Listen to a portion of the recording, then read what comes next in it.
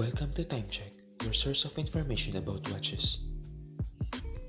Today, we will be reviewing a watch piece from Tissot Heritage line, the Tissot Heritage 1936.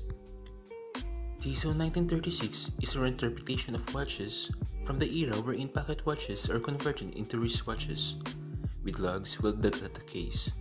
These were common during the early 20th century, especially at the time of World War I, wherein soldiers offer a hands-free timepiece.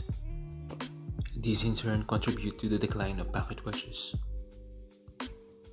This timepiece from Tissot was unveiled last Baselworld 2016, and it was one of the most stock watches from that event.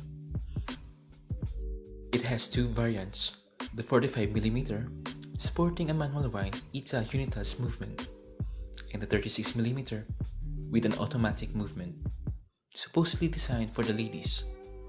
You heard that right, 45mm. Some might scream already because of the big size. But let's get past through it. The lag width is measured at 20mm. However, the stack strap given has a dimension of 18mm. The thickness is around 13mm, which is considered a pretty thick one. The crown is an onion type with an embossed letter T on the side. I found the crown very convenient, especially when you wind the watch. The lug-to-lug width is approximately around 15mm.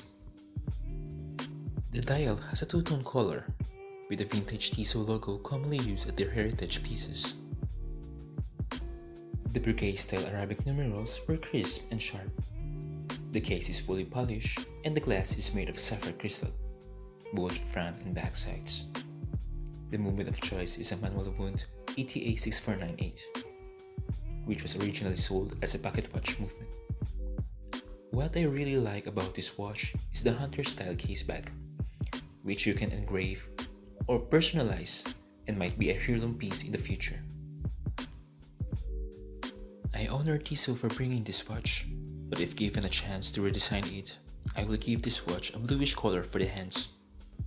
Just like this one, the inspiration for the Tissot Heritage 1936. And if they can reduce the size for the gents variant, keeping it at 40 to 42mm range, it would be more fine. And you have a small type of frizz, 6.5 inches to be exact, but I really doesn't feel it that large. The price for this watch at the time of release was at $995 US. I bought this watch at around $600 US in Dubai during their shopping festival event. It is every December until January. They offer this halfback scheme into some of their watches. You can visit their online shop on the given link below. The alternatives.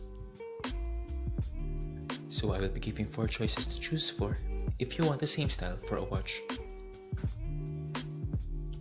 The first one is the Orient Bambino Sub-Seconds, a good looking watch. If budget is an issue for you, I recommended this one.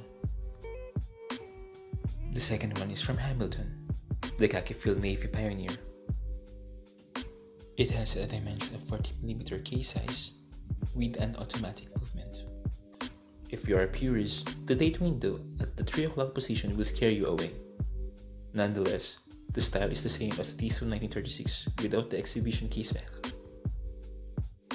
Moving on to a higher price point, the Longines 1918.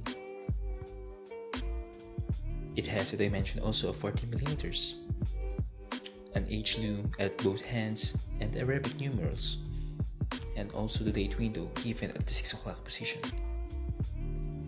And lastly, the Oris 1917. Little fun fact about this watch. Oris believed that their first pilot's watch was the B crown of the 1938. However, a recent discovery has been made that will change their story. They had found into their archives that a certain pocket watch, the Louis Blériot airplane, was engraved into it. Louis was the first man to fly across the English Channel in 1909. The researchers also found its first wristwatch dedicated to the aviation. Hence, the Oris 1917 was made.